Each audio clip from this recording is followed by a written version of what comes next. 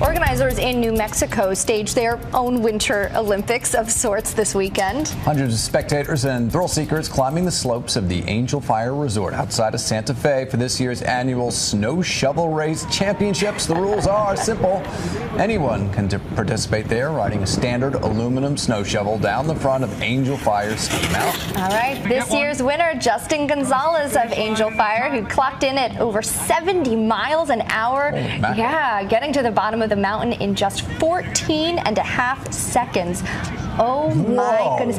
Yeah, this looks like a dangerous I tell you what, that handle looks like it could do some damage. No doubt about it. Oh, yeah. In all kinds of the wrong places. Yeah, and I think the helmets are definitely a good call there. They say that the top speeds on this are usually more than 60 miles an hour.